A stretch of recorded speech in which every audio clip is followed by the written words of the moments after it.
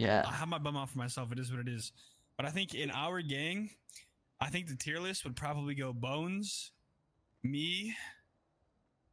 I'm gonna say Mustang.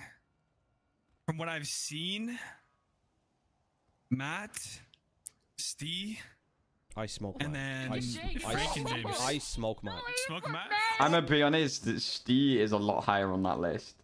I think Stee beats hot take. I'm coming out with a hot take. This is a hot take. Don't get me wrong, Mustang's a sick driver. Don't get me wrong.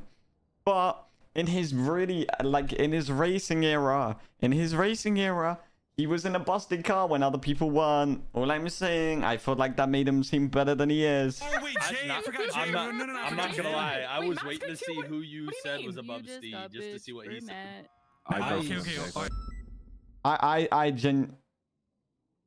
I think Steve's a lot better than Mustang. I genuinely think Steve's better than Mustang. The thing is, Steve hasn't really been racing in 4.0. Like, he really hasn't, like... I'll be honest, I feel like racing in 4.0, there's so many variants with cars. The races aren't balanced because everyone's just driving something completely different. That's just like a different car. That sounds stupid, but it makes sense.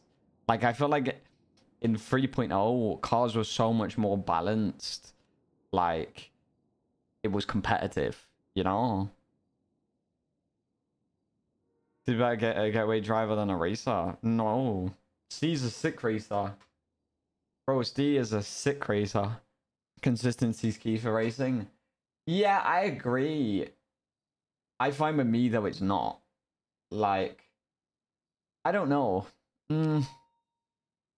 I feel like the more I race, like, worse I get. But I feel like that's just I get bored and zone out, and I'm not as locked in, you know?